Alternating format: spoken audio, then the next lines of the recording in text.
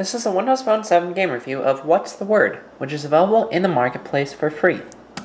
So this game is pretty fun. It's a little almost mind challenger sometimes. What you do is you're given 4 pictures, and if you want you can tap to enlarge the pictures there, and you have to figure out what's in common with all of them and then figure out the word that describes all 4 of them. So some of these can be a little tricky, and others you just see instantly. So if we go back and do some that I've already done before, that one is probably, oh geez, sit, chair, seat.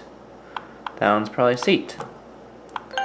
So it has a good interface there and really easy to use. The visuals look pretty professional and everything, so very polished game, and it can be really fun. And sometimes it challenges your brain and you really can't see things instantly, and you have to go back sometimes and figure it out.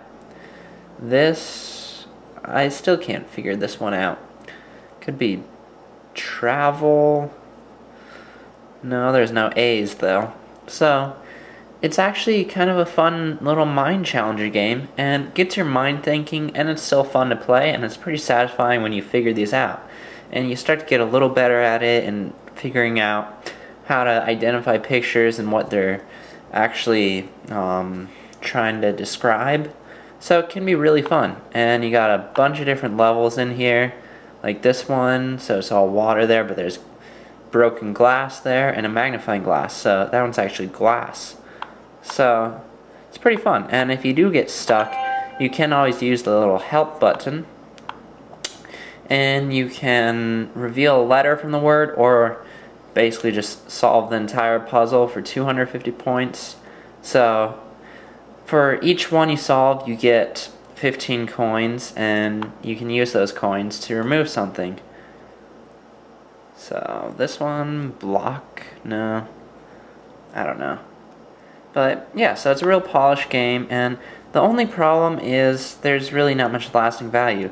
You'll get about an hour out of all these pictures, but after that you're going to wish that there were more pictures, because you actually had fun with it and you want to keep on playing the game, but that's it. There's nothing more to it. There's no leaderboards, or there's also no real system of scoring. It's always 15 points. Doesn't matter how quickly you get things your first try or anything, so nothing to really shake it up there. It's pretty plain, and the lasting value is the weakest part of the game.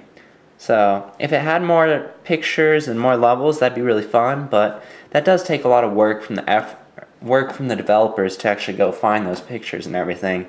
But nevertheless, it's a really fun game, and you might as well download it for free, have fun for an hour, and challenge your brain a little bit. You can find What's the Word in the marketplace for free.